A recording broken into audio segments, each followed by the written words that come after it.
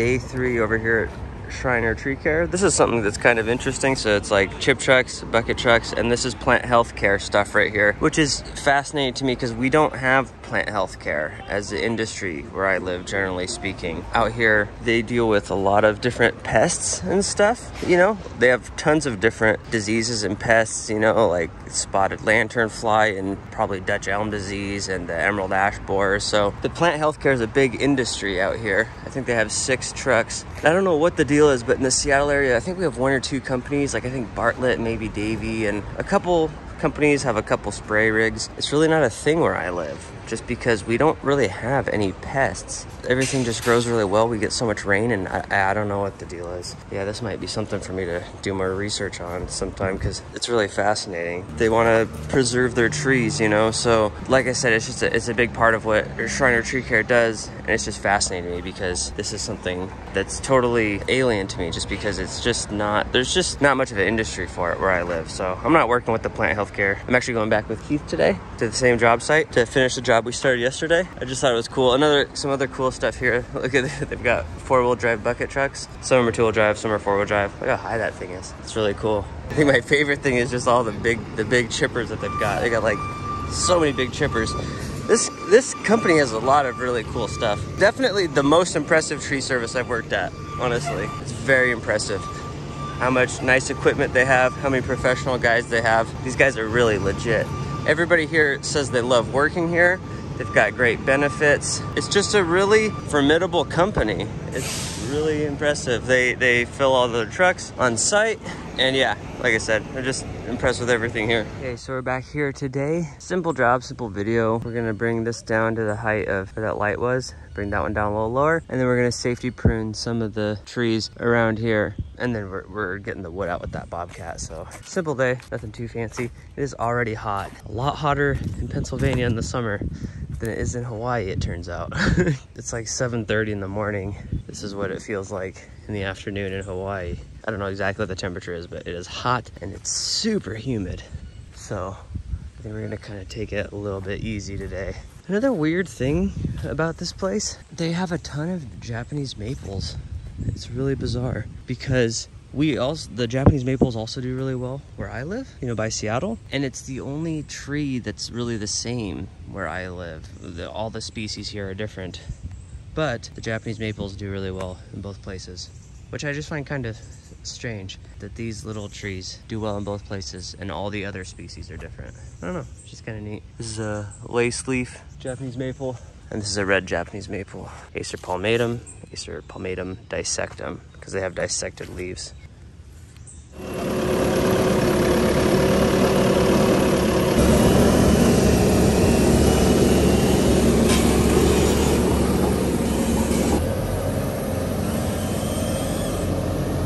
Okay, so first off, we've got just this little hickory I'm gonna cut down, and then they're gonna move that wood. Then I'm gonna finish chunking that stuff, and then we'll see what time it is, and probably hop up on one of these tall trees. Keith is gonna go up that tree and do a safety prune, you know, removing dead wood and hazardous stuff. These poplars are interesting because they're kind of brittle, but people still like them, and they want to preserve them, so they prune these a lot. The wood's real similar to our black cottonwoods, but nobody prunes those. They just cut them down. Nobody likes them. The tulip poplars are kind of pretty. Really liking these lineman boots from JK Boots. You can get a pair, use code TREESIN at checkout for $20 off your JK Boots.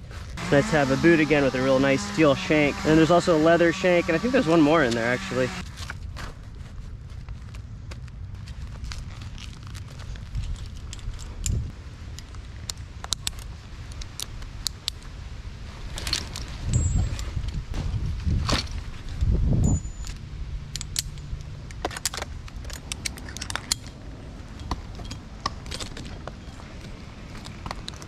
Yeah, you can really feel how hard this wood is when you spike into it. Yeah, that is really hard wood.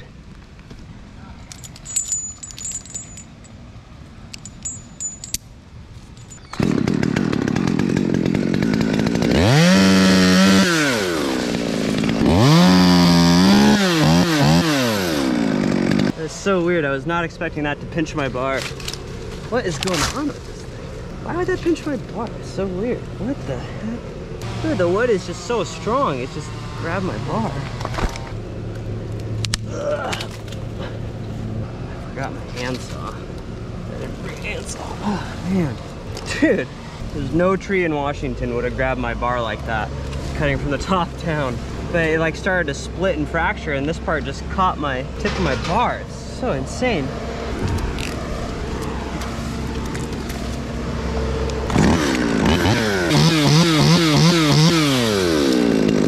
Man, that was weird.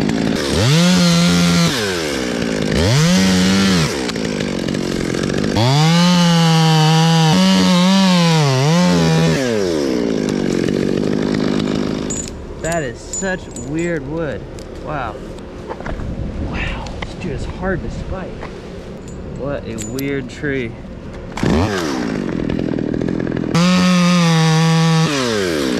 Well, it's dead, but I'm guessing I can go up there because it's hard as a rock.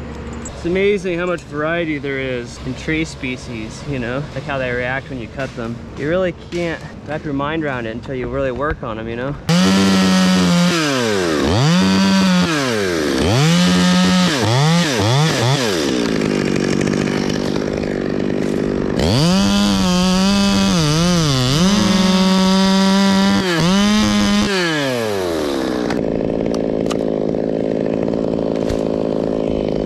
They hinge like crazy. You know what's really crazy is I was trying to just cut some of the branches just from the top down, and they start to like split and like pinch my saw. Yeah. Like, yeah, they're just so, I don't know what the deal is. It was crazy. I like pinched my bar pretty bad. I was not expecting to. But I couldn't cut through it fast enough or something. Like a storm damage situation with a hickory? Yeah, I can imagine the storm damage ones would be a nightmare. Am I clear? Yep, you're clear.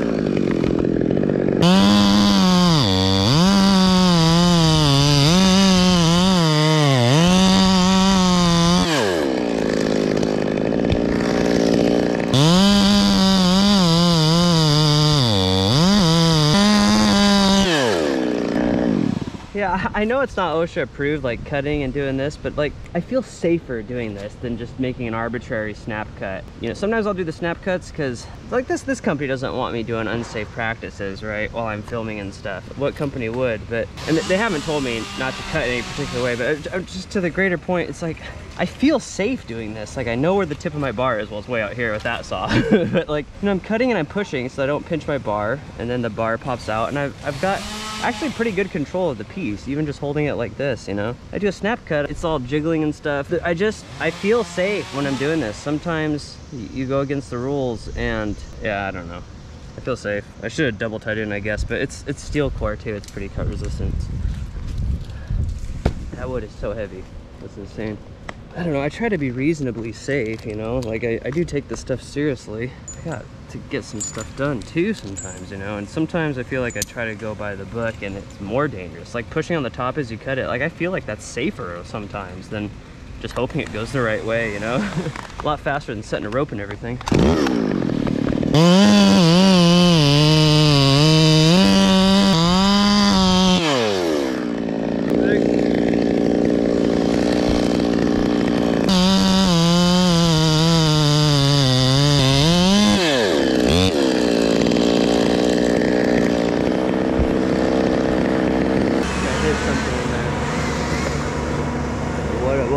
Sure felt like metal. Sucks.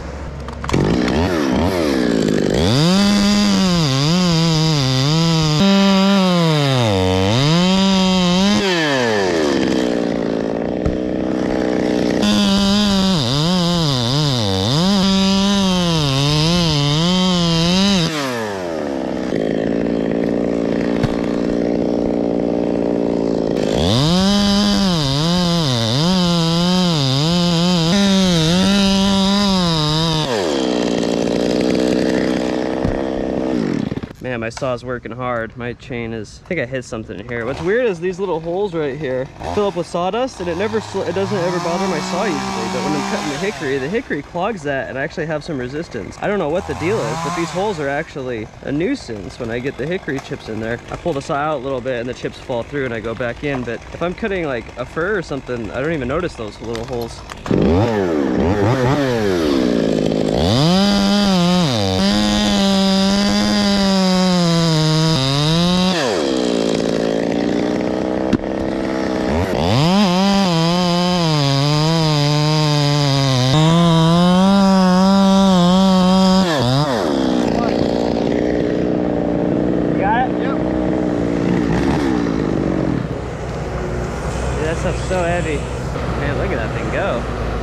No marks on the grass. Yeah, I actually don't think I was hitting metal. I think it was just this hole was plugged up, so it felt like it. That's why I could cut with the tip, but not this part. Bizarre. Lots of little quirks and details with every species, you know? Like that branch pinching me was unexpected. This clogging was unexpected. Dude, this tree is rock hard. Spiking into it is actually kind of uncomfortable spiking that. Like, didn't really feel secure.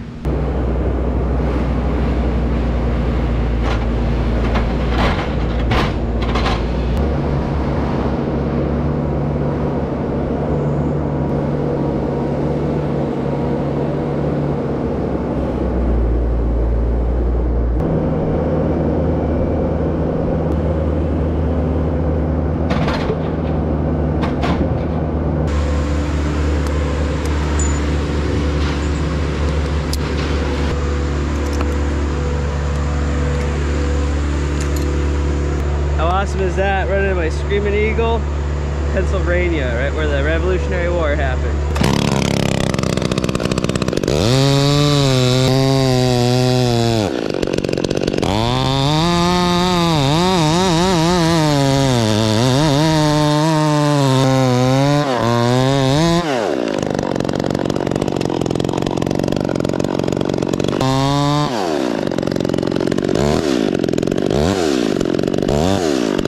Usually I like to just have a longer bar to go all the way through, but this is cutting really well. I'd rather have a shorter bar with a really sharp chain. I brought this one from home to the square ground. Yeah, I like long bars, but the chain is really the most important thing. And now that I run square ground chain, I really don't. Almost wish I never would have tried it, because now when I run round filed chainsaws, it's just not as satisfying as it used to be. Kind of spoiled.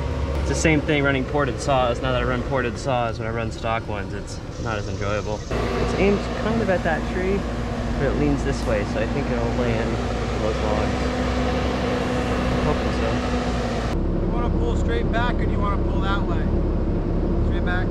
My bar is pretty short, so I'll cut this side, and then I'm gonna spin over and get the other side, and then I'll tell him to pull.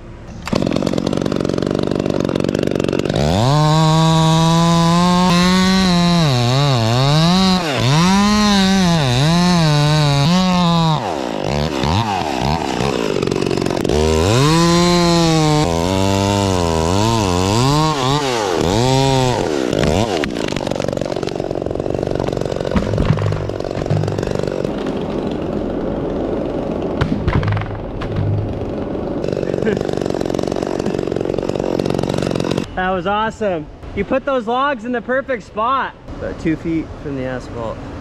Okay. I think I'm gonna make this cut last in case there's metal in there.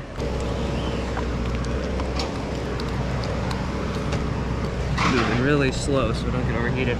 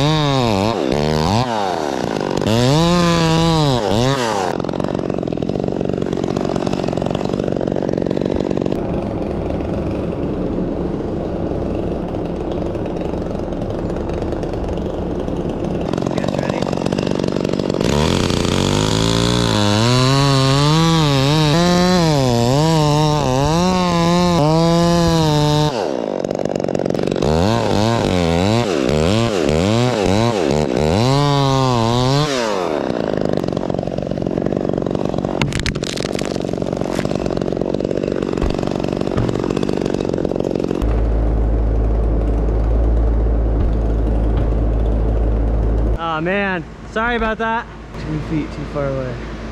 Yeah. Here is how you tie a running bowline.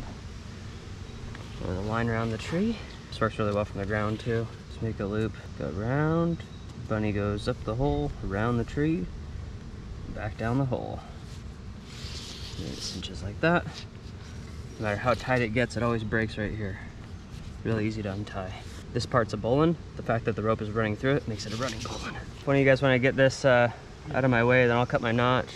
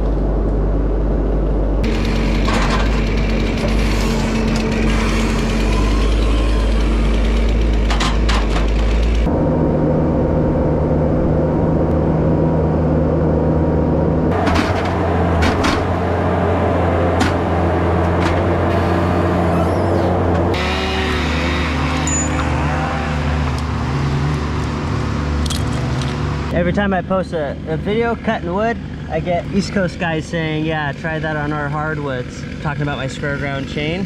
Well, I'm on the East Coast, and this is hickory.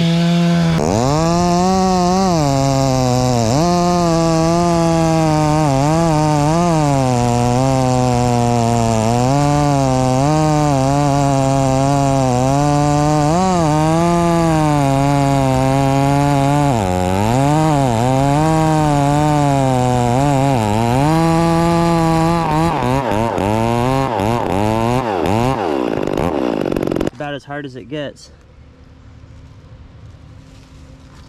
All right, so I'm gonna go up this poplar just to sort of elevate it and prune it, looking for any dead or hazardous stuff. This morning Keith threw a line in there with this throw ball. The other end is anchored to that tree. I'm gonna ascend.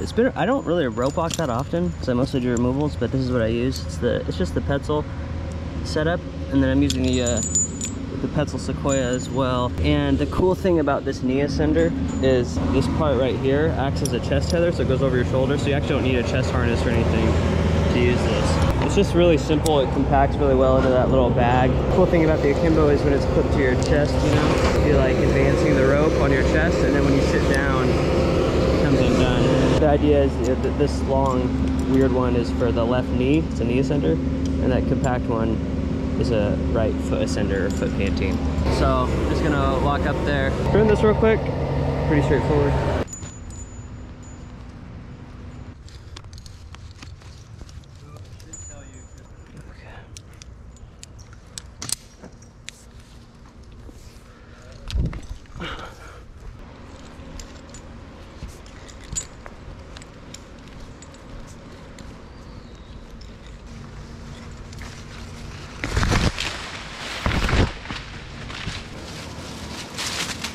Okay, I got some hangers. Usually I use this one just for fine pruning, but it's actually better for traveling because it's small. It's a silky tsurugi, one of the littler ones. It actually works really great. I actually think it's quite nice and compact. So I leapfrog, lanyard, throw my climbing line, lanyard in, throw my climbing line up, and I alternate, but if I cut, I have both tied into the tree. So I'm just advancing my line here. It's actually really nice to be pruning a big tree instead of chucking wood in the sun. Nice thing about pruning is you're always in the shade. Alright,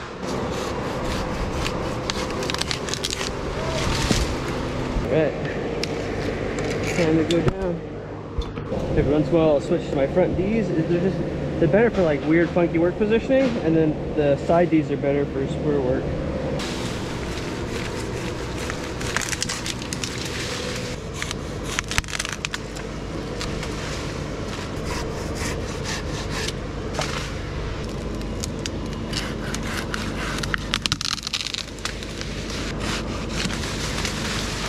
So to prevent peeling, to make a cleaner cut, they recommend you do bottom cut and then top cut. I just cut it out here sometimes and just let it peel, and then I just clean up the stub because it doesn't weigh nothing. You can just cut right through it. It's not gonna peel. think I need to re-tie in. I'm not gonna make it to the ground because this rope's 150 feet long, so I can technically double line down 75 feet. I think I'm sure I'm higher than 75 feet where I'm tied in, so I need to re-tie in here. All right, here's what's cool. So I can go around, feed this one all the way to the ground. Okay, so this is on the ground, so I'm rappelling off this one, right? So I'm going to tie an alpine butterfly right here.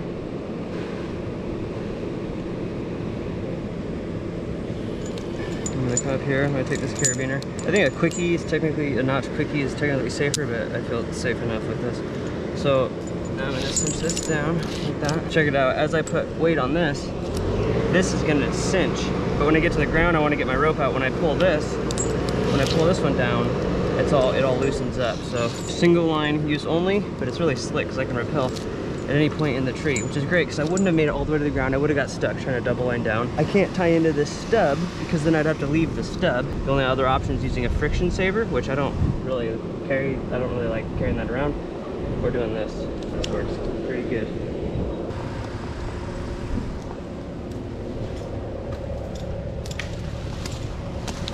All right, now I should be able to just pull this down. Bada bing, bada boom.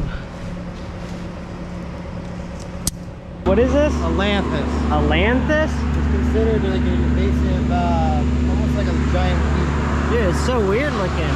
What color is it? Yellow. Yellow, wow. I'm colorblind, so I thought so. Weird. That looks so bizarre. That lanthus. Crazy looking.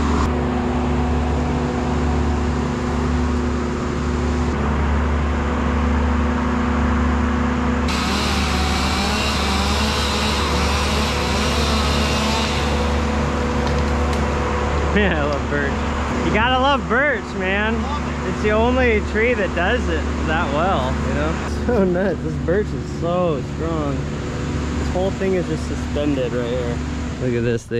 These guys bring grass seed with them, and they seed every time they make a divot or anything in the grass. They seed it afterwards. These guys have thought of all the tiniest details. Just a really impressive bunch of guys to work with. I'm not gonna be, they're actually coming back tomorrow to prune some more of these trees. I'm gonna be with Mike again tomorrow, I think. I'm not gonna be back at this job site, but it's looking pretty clean.